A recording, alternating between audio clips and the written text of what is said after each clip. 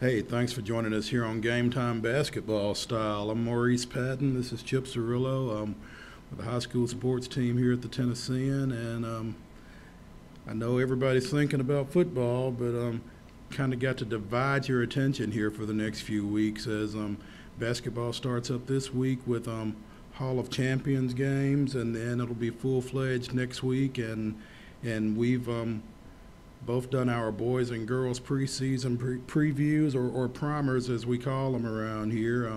We've listed our top 10 teams on each side, regardless of class. Got our top 10 players, boys and girls. So be sure and check those out on Tennessean.com. And Chip did an article on the Christ Presbyterian boys team that'll be going for their third straight Class AA championship, and got a lot of good stuff in there wedged in amongst all of the footballs. So be sure and check those out. We're going to take a look at who we picked as our top teams here in the preseason, and I'll kick it to Chip here. Tell us about your boys selection at the top. Well, we have CPA at the top. Of course, they've won the last two Class AA state titles, and the big story there is, of course, Jalen Lindsey. He was a Mr. Basketball winner last year, and he transferred to Huntington Prep in West Virginia, so that's a huge loss for them. Yet, remarkably, they still are the favorites in a lot of people's minds to win a three-peat and win it again. And that's mainly because they have so much depth, and it's, of all the kids that are coming back, a lot of seniors, a very veteran team. And as crazy as it sounds, Coach Maddox said that he thinks this could be the best team ever at CPA, which is kind of scary. That's kind of crazy. They lost a lot. When you talk about the fact that Jalen Lindsey had committed to Providence and will probably be signing here in the next bit, like you said, you lose a guy like that off your team, 6'7" guy that can handle it and shoot it and post you up. You lose that, and it sounds as though they're not expected to miss a beat, and that reflects well on, like you said, those guys that they've got coming back, Braxton Blackwell and Braxton Bonds and Jake Allsmiller, who is committed to Georgia Southern. So they still got some players over there, obviously. Yeah, and especially the Blackwell kid. He's got only a sophomore, 6'8" sophomore. He already has 15 offers, and some of the top programs in the country are looking at him. And none of these top programs haven't quite offered him yet, but he's in the mix with some of the Kentuckys and those kind of schools. So. And your number 2 team. Yeah, Ainsworth. They always seem to be there. Oh, and a similar situation in the sense that they've lost Corn Elder, who is Mr. Everything the last 3 years when they won those state titles, and now the big question: can they win it without him? And Coach Bauer says they don't really have any height, so it's going to be a 5-guard lineup. But that suits.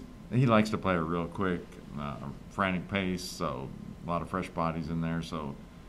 They know how to play with that kind of personnel. So, and he just always seems to find a way to win. So it'd be interesting to see what the new cast can do without Corn. I think the guy obviously to watch on that team, and I think this guy was kind of waiting on Corn, because I think watching them play a couple of times, it just looked like to me that Andrew Fleming kind of deferred to Corn on a lot of occasions, and I think you're going to really see him step up and step forward now that Corn's gone. Yeah, you're really right about that. And I remember last year when Corn was still in the football playoffs, the first 3 or 4 games, Andrew was averaging something like 40 points a game. It was some insane amount. And of course, once Corn came back, that number went way down. But another guy that came into his own was DeAndre Furby, and I remember a play. He almost won the state title with Corn and him went in 2-on-1, and the ball bounced off the rim, and Furby almost dunked it in for the win, but it was just after the buzzer. They still ended up winning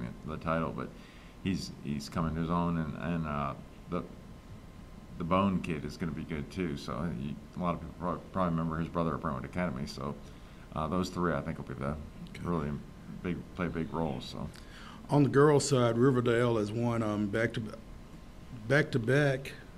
They've won so many over there that it's hard to keep up. They've won 4 AAA titles in 7 years. They've won the last 2 last year under first-year coach Corey Barrett.